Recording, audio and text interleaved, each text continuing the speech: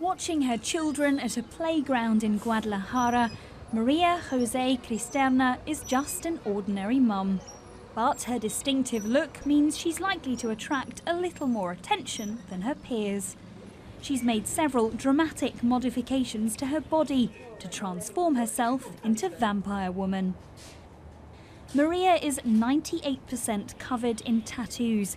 She's also had dental implants to give her fangs and titanium horns placed in her skull. It begs the question, why?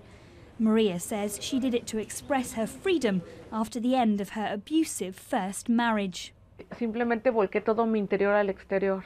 Eso era lo que yo era. All I did was bring what was in me out. Más que nada fue ya sin algún temor, el temor de... It's what I always was beforehand. I could breathe, as many women can breathe when they wake up in the morning and have a coffee without feeling as if someone is going to squeeze their throat.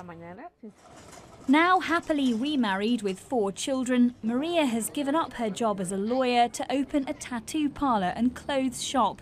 She insists her life is no different from any other wife and mother's. Mi actividad ordinaria es levantarme temprano, llevar a mis hijos a la escuela.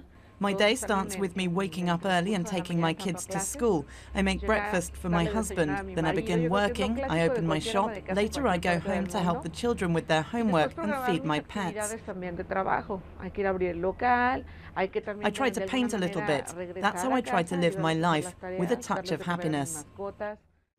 Maria is becoming something of an international celebrity. There'll soon be life-size replicas of her body on display at museums all over the world. As well as running her own business, she campaigns on behalf of the victims of domestic abuse. Now she's hoping the attention she attracts will make a difference to the cause she cares so passionately about. Geraldine Cooper, Sky News.